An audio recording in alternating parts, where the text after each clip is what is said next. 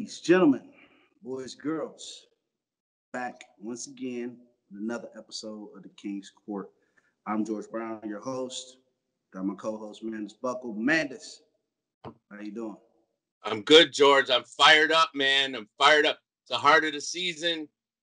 We're getting down to the nitty gritty. There's only a couple of shows left. Woohoo! I'm amped. Yeah, man, you've been all over the place, man.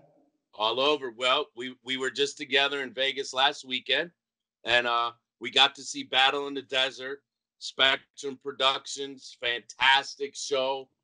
George, let's kick it off there. What did we see, man?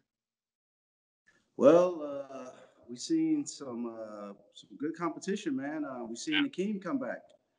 It was a pretty solid lineup, and he came in looking, the best he's ever looked. We were wondering, how he was going to show up, and I don't think he disappointed. He made improvements, and he was able to get the win. The rest of the field was pretty solid, man. Some younger guys, you know how you always say, some up and coming guys or whatever. Yeah. But it was his show, hands down. It was Supreme Akeem show, hands down. But interesting. I didn't get a chance to see him all that much last year. Bits and pieces here and there. So I'm going to take your word for it that this was the best version of Akeem that we've ever seen. Bawan from Canada, who was second, I was impressed. This is a young guy, very humble, got a real pretty physique, good-looking dude. I think we're going to see big things to come out of him. He's searching for knowledge and information. He wants to battle. We saw Arya, seasoned veteran, getting some more points. I think Arya stamped his ticket. I want to say he's at 17 points now. Hopefully he's done for the year. He should be qualified. It was a great show. But it was the Akeem show. Yeah, definitely, man. And then he followed that up with the Chicago show. Yeah. Well, at the same weekend at Battle in the Desert, we had San Jose. You had San Jose the same weekend. Ant Wood got the W out there. Yeah, Ant Woods got it. Yep. Yeah. Ant Woods was number one. I believe Jumanji finished second. He got some more points. And Dean ended up third. So I believe that puts Ant Wood at 13, which now just puts him into the qualification as of right now. Jumanji, I believe, should be at 15 then. And Dean is at 18. He should be safe no matter what. Jumanji is currently in the top 20. Is 15 going to be safe? I don't know. So you might see him do another show or he might rest. Yeah. But two good shows, both out on the West Coast. It seems like you've got that middle tier of guys, the Deans, the Jumanji, the Ant Woods, the Arias, Bawan. You've got these guys now battling for those final spots. So it's going to be really interesting here. So let's get right into points to qualify for the O, because this is that time of year. Right now, the bottom, the last guy to qualify is at 12. You've got Big Collie Cordy out of Houston. And there's one other guy. I can't remember his name. I apologize. You know who you are out there. Go ahead and message us. Call in if you want. It's a segment we might start taking on, guys. Maybe we'll let you guys call in. Something hot. You hear what we're talking about. Might start taking phone calls. Maybe 2 calls a show. I don't know. But right now the cutoff is at 12. Both of those 2 guys are the last to qualify. But with this race to the points, George, you've got Virginia this weekend. You've got Vancouver this weekend. Virginia's at tier 4, so it's 8, 4, 3, 2, 1. Vancouver's at tier 3. It's 12, 6, 5, 4, 3. And then you got the big one, the last show to qualify, Tampa. Tier 2, 16, 8, 7, 6, 5. So there's a lot of points up for grabs with these last 3 shows. 15 spots. Anything could happen here. That's why I don't Yeah. 15 is safe. I don't know. I don't know if I'd be sitting around at 15. What do you think? Well, I mean, you got to think. Let's just say hypothetically, someone who just is doing the Tampa show comes in and wins and get those 16 points. They're bumping a lot of people out. So, like One you guy. said, one guy. Yeah. Yeah. So it's just even though it's close and it's a tight race, it could still go, a lot of different ways. Depending on a guy who's just been placing, he could be right there on the cusp. But like I said, if somebody come out of nowhere, like Akeem, for example, he had 0 points and then he just did 2 shows. He got 20 points now. He knocked the whole line of guys who were right there on the cusp right out. So if it's somebody else like that, or if it's just another person who might just be hitting on all cylinders, who knows? Right. Because at this point, it is a lot of guys that we don't know, and Yeah. so it's kind of a toss up still, like for the Vancouver show, or what's the other show that's coming? You got Virginia Virginia. for this weekend.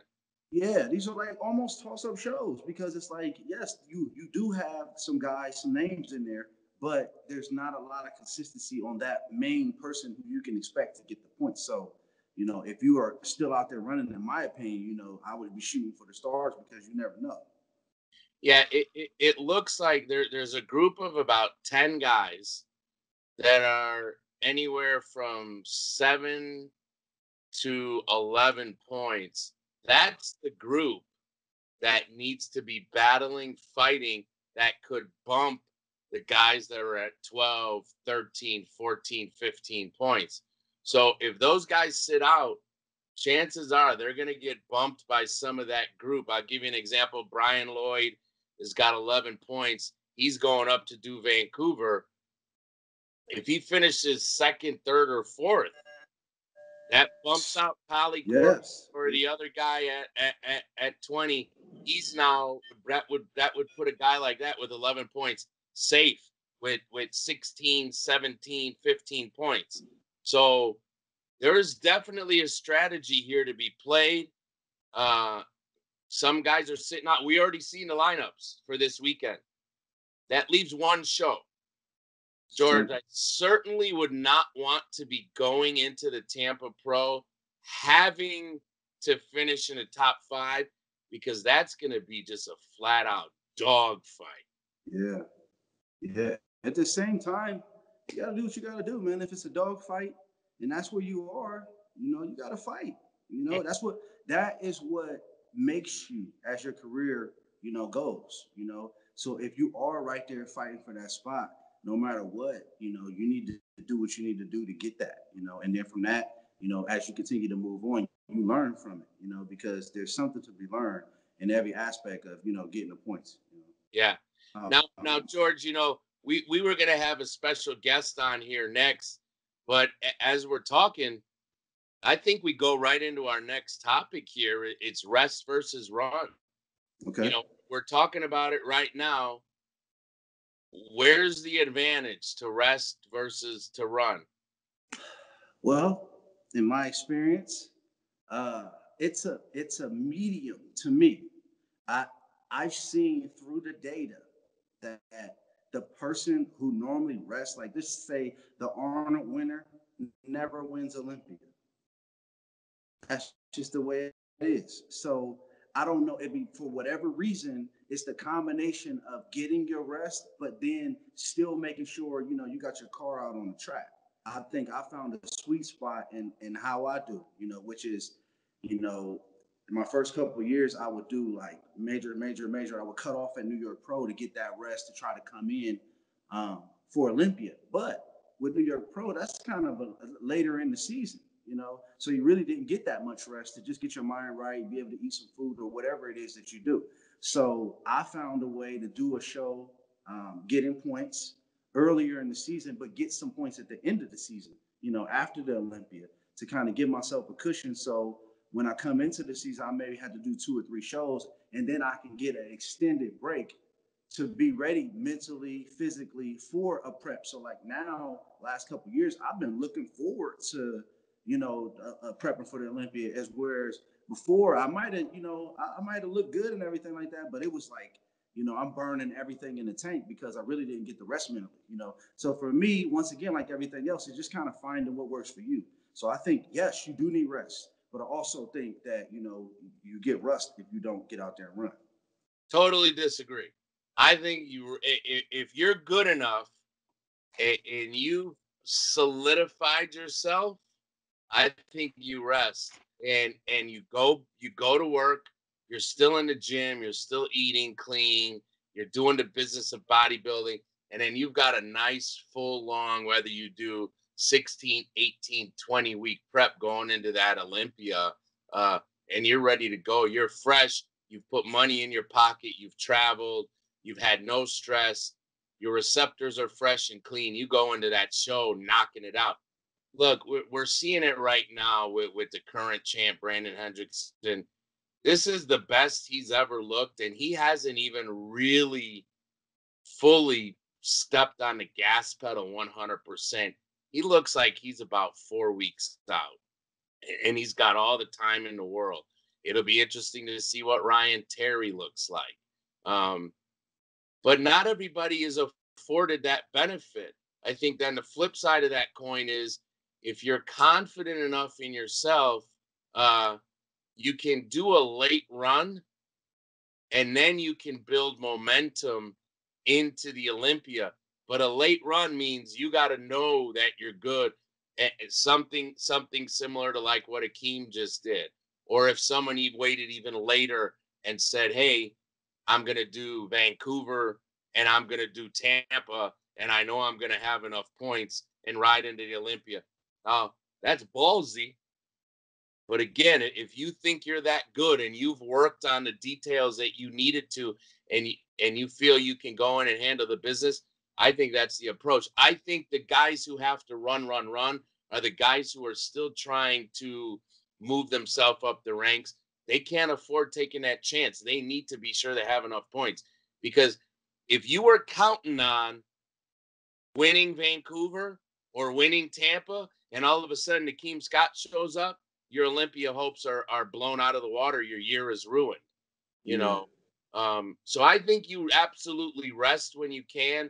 If you're a top line guy, and the rest of you gotta run until you're established. Because you need the points. At the end of the day, it doesn't matter what your strategy is if you can't get there. You have to make it to the Olympia. True. I get that. I get that, but I guess you would gear it for a guy who could make the choice. Right. Whether should I rest or should I? And also part of my thing is I feel like you should you got to get out there. Like out of sight, out of mind. But why? And Why does that matter? Why does that matter? I mean, just is my opinion. I feel like you show face or whatever. If you're that good, you should be able to. We should be able to see you instead of just once a year. So just say, for example, that person does Olympia, like you get, because we've had an Olympic winner who doesn't do any shows, right? You're not supposed. Huh? You're not supposed to. So Heath compete? Once Phil Heath won the Olympia, did he ever compete in any other show? I mean, that's just it. That's his choice. Well, once Jay Cutler won the Olympia, did he compete in any other show? Yeah, I mean, no, they didn't. But once you're Mr. Olympia, there's no reason to compete in any other show. You save your body, you rest yourself, you tour the country or the world to do what you need to. You make your money, you represent the sport, and you go back, you defend your Olympia title. Why do you have to go and do another show?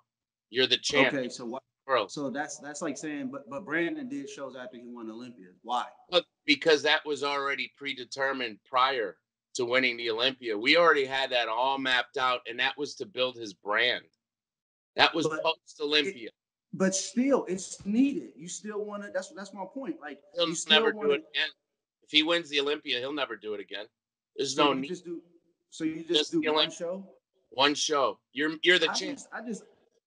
I get that. I understand that. I get it. I just feel like you know, like, you know, you wanna be seen. That's just me. It's just like if I can only see LeBron in the championship, you know, I don't see him during the regular season at all, just because I just feel like, you know, I'm not saying do 100 million shows. Right. You know, do the majors, do it. Do if you win Olympia, do the Arnold.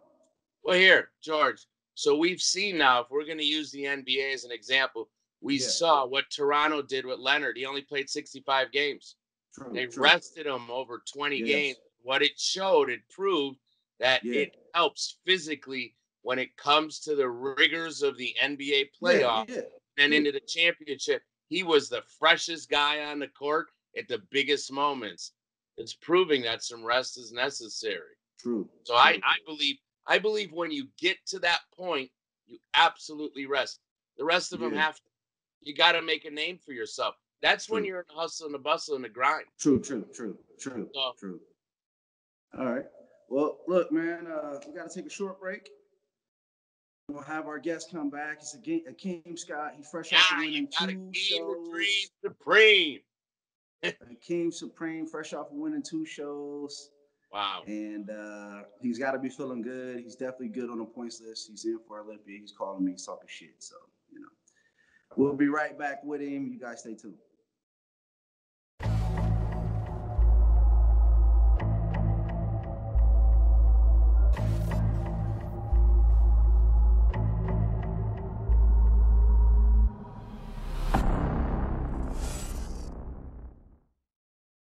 And we are back with our guest, Akeem Supreme, fresh off two wins. Let's get it. He won the Battle of the Desert, and he won the most recent show, which is Chicago Pro. How you feeling, man? I'm feeling good, man. You know, great to, you know, come out there with a win. You know, it was a lot of good guys there, but, you know, I pulled off another win, so that was great. Happy about it. Let's recap Chicago, man. As you was there, man, what'd you see? I saw a guy who came out and had superior structure. He was a little flat in prejudging, so it was close. Came back at night, blew the doors off everybody. He was winning after prejudging. Don't get me wrong, but he was flat enough to where it made it somewhat close. When he came back at night, it was ones across the board. It was Akeem Supreme, and second was like here. And so it was a battle for 2, 3, and 4. That's what I saw. Okay, you know, I was at home watching it, and I kind of got the same thing, man. I felt like, you know, once I watched the video, you know, once they moved him over and they all posed up, you know, it was over with. You know what I mean? The shape, he posed great, you know, and it's just a new look that came to me, you know, because he has a sleeker look, you know, a little bit flat, but that's just playing around with stuff, you know. But it was his hands down. Second place looked good. I believe that was Brant. Brant. Oh yeah. Third was Derek Stevenson. Swag. Definitely got to say his name, man. He put together a nice package. Who's the fourth and fifth? Sorry, you got the list. Kali Cordy was fit. You know, this is what's interesting. You know, you have a guy like Brant who's a veteran. I want to say he's 40 or 41. Okay, so he's an older guy. But with an old guy like that who's got hard, dense muscle, you guys were really good. If you're a little bit on the flat side, you can be exposed by a guy who has old, hard, dense muscle because they just look harder, they're fuller, bigger. Once you make a small adjustment, that's it. Those guys are done. You know, but shout out, congrats to him. He did his job. He can't. I mean, second for a dude like that's a great showing. Same thing with Stevenson, who took third. We've seen him in first call outs at a couple other shows. He's got a complete physique, but he's maybe, what is he, 5'4"? Maybe. No, he's a little taller than that. Okay. Yeah. Sorry. Okay, he's 5'5" with heels on.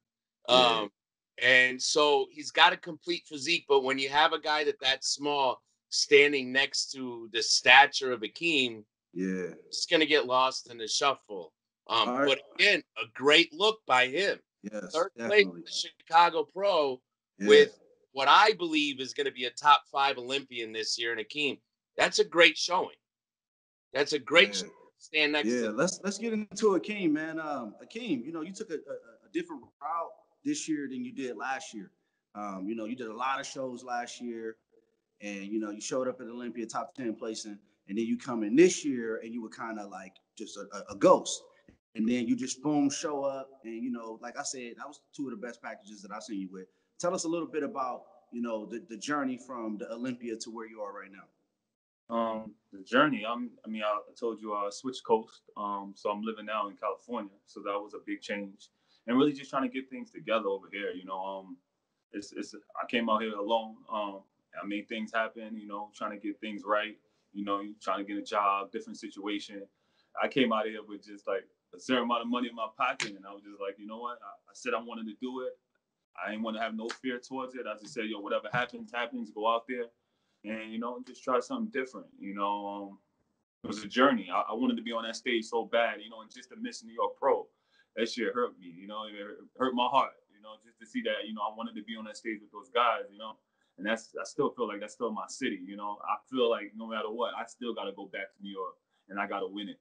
I got second place last year, but to not come home with the win, it's a journey, and I'm gonna push for it next year if possible. You never know what circumstance happens, but that's something I have to have, that first place in my city.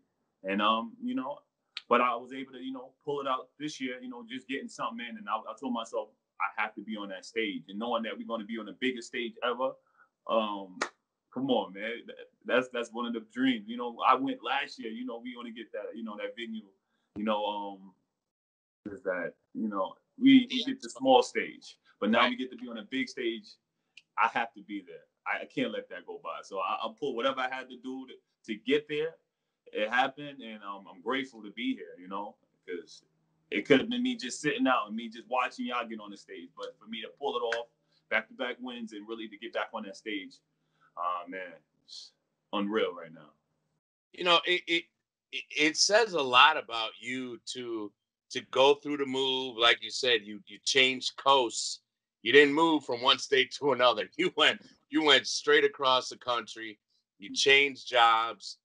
You waited till later in the year, and you still showed up, and you walked away with 2 Ws. I don't want to say easily, because a win is hard. It was easy. Those guys are coming in.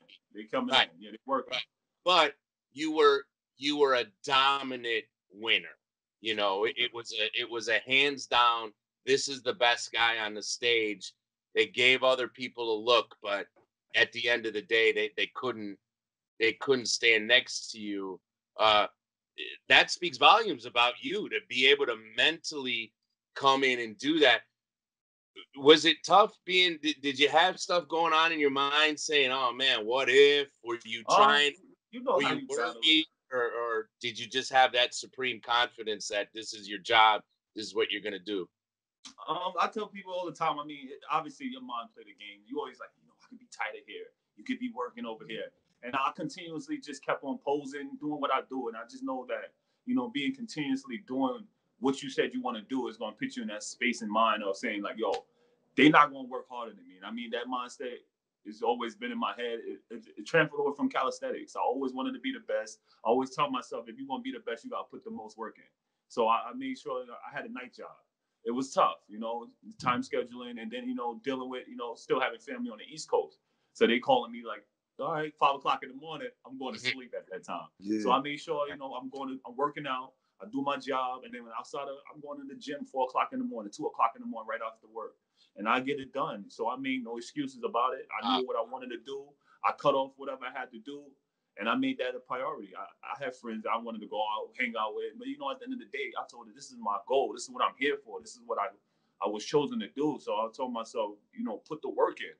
And at the end of the day, whatever happened at the end of the situation, I know I couldn't put no more work in. I was done. I was toast. I was on the treadmill, almost ready to, like, yo, I was going through it. So for me to know that I put all that work in and it came out for me to win, it was just, a great feeling.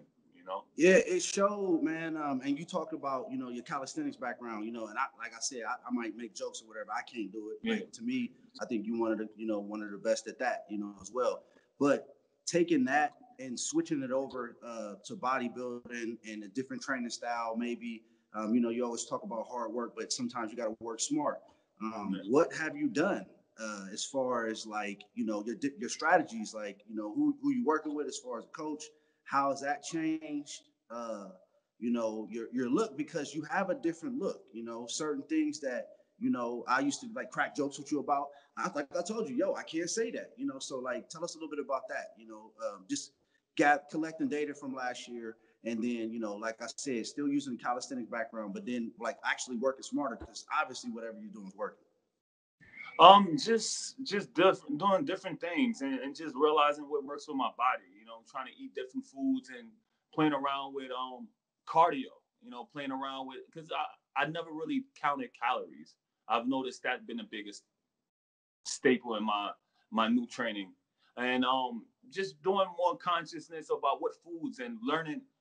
Every time I eat something different, I look at how my body changes. I like to look at how what foods does what, and then I look to see what happens. I mean, this has been I take the most pictures now just to see what foods do to my body. And I feel like that's been the most gratifying thing to see. It's just to see what works with your body. I never did that before. I used to just, whatever, it don't matter. It really does matter. Just to see what foods work with your body and what doesn't, you know. And then me going back and forth, you know, with me and Mandus, we talk often, a little bit more than I feel like, you know, in this season.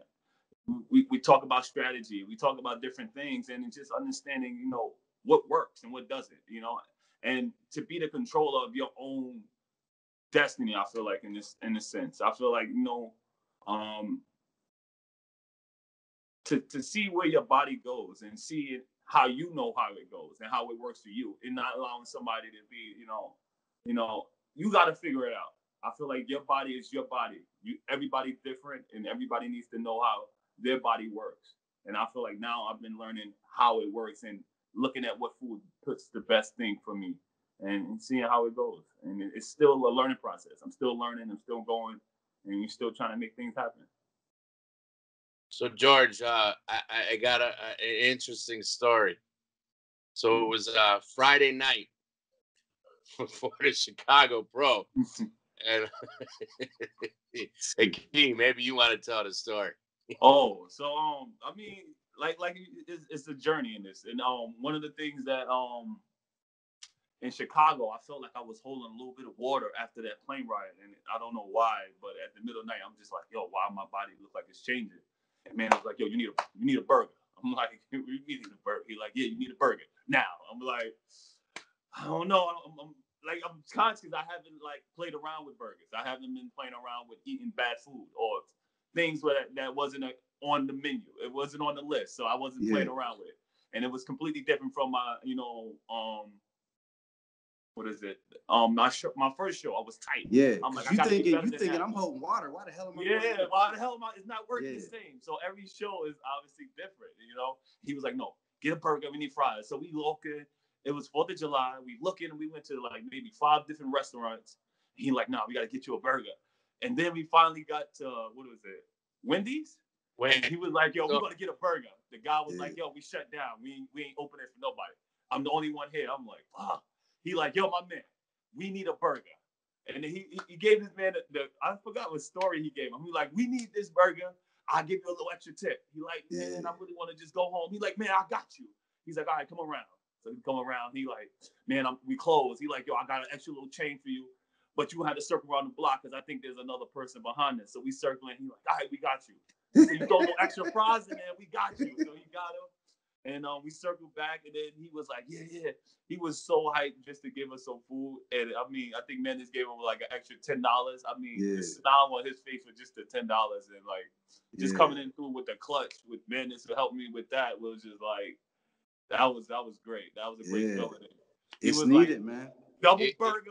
It was midnight. I ate all that shit. Everything was closed. And that shit it was different. Everything tightened up. I was looking like, you know, I was looking better. All the water came in. I would pose, and then it came out to be a win. So I was grateful for that. Because sometimes what's a part of the plan is not always what the plan needs to be. Yeah. Sometimes tweaking, your diet. Because when I'm sticking to my schedule, I don't play. Like I don't go away from it. And I noticed what foods work, but I didn't play around with the greasy food. I don't mess around with it. I'll stick to the plan. So when he told me that, I'm like, what do you mean? And just to have trust in him, and he was like, yo, just go for it. I mean, at the end of the day, sometimes that shot in the dark could be the shot that makes the win. So it was a great feeling, and it turned out to be great. And we got home with the win. So that was fun.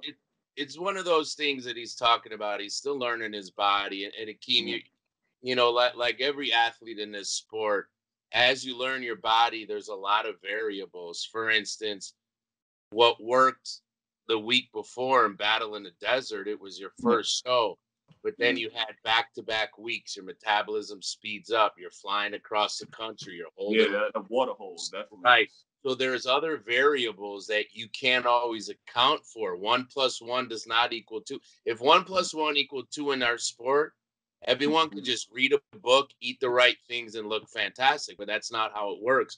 So within the confines of what you're supposed to do, you also have to make adjustments and gauge for where you currently are. Let me ask you this, your calisthenic, you're an athlete. Yeah. You're an athlete, your calisthenics background. I've seen some videos of what you do. I can't believe it. I seen you punching the ground. Man, I don't. It's a calisthenics thing, man. Oh my God! Don't break your wrist. Don't break your wrist. Don't break. We got an Olympia to go to. Don't break. No, it's so conditioned for that. I was doing that for years, man. But I mean, I don't do it too often anymore because I'm so much more focused on, obviously slowing it down and try not to burn too much calories and try to put in more calories now.